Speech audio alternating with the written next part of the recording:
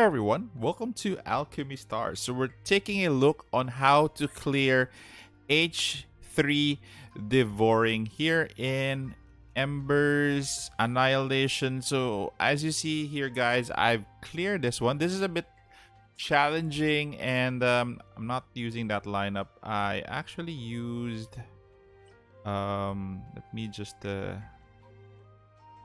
go through the lineups here. Okay, so this is the lineup that I did. Objectives for the lineup would be high DPS, a lot of converters, preferably converters who could do a first turn convert or conversion. Also pushback, which why Charon is here. I just don't have teleport here, which is also useful. And for this lineup, you don't need a healer as long as you could deploy a lot of DPS or damage early on. So my other options, if I don't use one converter, I'd take out Faust. So not Revi. Sorry. So you're gonna go through fire options here. It's a bit lagging. Okay, so other fire options, if you take out a converter for my lineup, would be Istvan. Istvan would be, of course, double your chain combat damage. So, but I'm opting for Faust because Istvan, I need more of that mobility in terms of moving around the tiles because you'll be kind of overwhelmed or swarmed by the minions of the boss. So let's take a look on how we're going to do this. The first stage, or the first turn would be crucial for defeating the boss. You really have to deal a lot of DPS early on. So while this is loading, here we go. Okay, the boss also tries to what do you call this?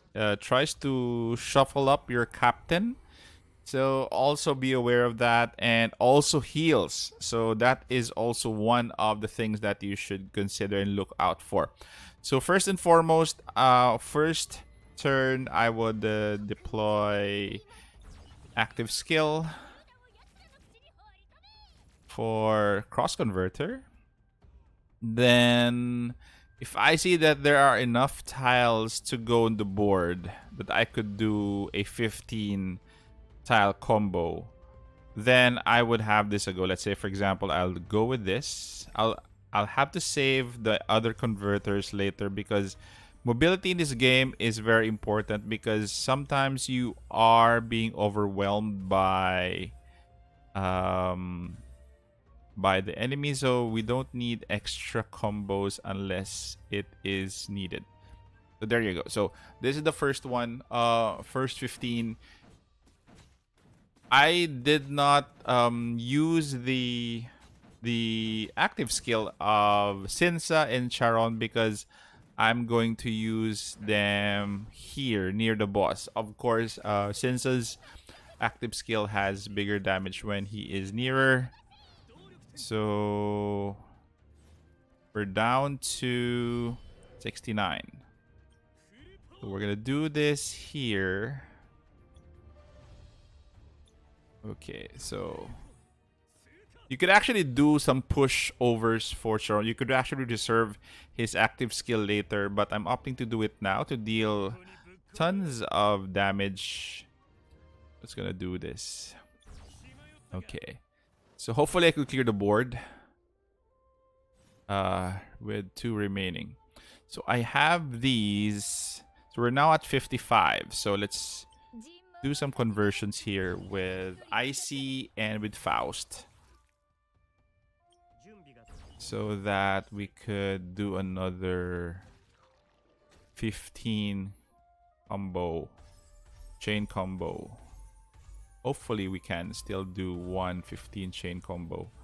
I think we can. So that's the max already. So as much as possible during your first turn, you have to really give it to the boss. Lower his HP down to however you can lower it. Probably around 30%, 20%. If it can lower it much more than that, better. As you can see there, he is at 8%. Because once he gets his turn, he's going to, as you can see there, switch your captain, then push you back, which delays you a lot in terms of moving forward again and dealing damage to him, because he will be healing. So take note of that, guys. This boss is going to heal and consume some of his minions. So that actually just buys us time for another combo when we reach him, possibly nearer. So, oh boy. So how can I move from past this? Okay. So hopefully I can survive while recharge. Also, Faust has fear. So pretty much a good skill to have. So we have here a conversion for 2. HP still good, I think. We'll just have to do these conversions while we wait for the other skill cooldown, especially for Sinsa and for Charon. We have to move. And at least deal small damages and probably clear some of these pesky minions away. So he's still at 8%. In a while, he'll be consuming some of his minions for a heal. So that's a big chunk of an attack. The horizontal attack, horizontal or diagonal, the one that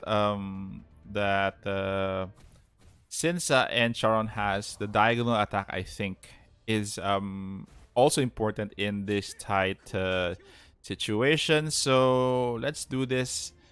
Let's first do this one, because we're gonna move in the direction of the boss. Hopefully bring him down to an additional, I don't know, 1%. So this is going to be, I think this is going to be a clear already, guys.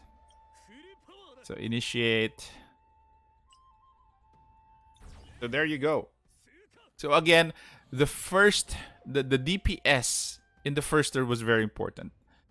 He was never able to heal, and once you get the boss out, the rest is actually follow suit. So that is how I actually completed this stage.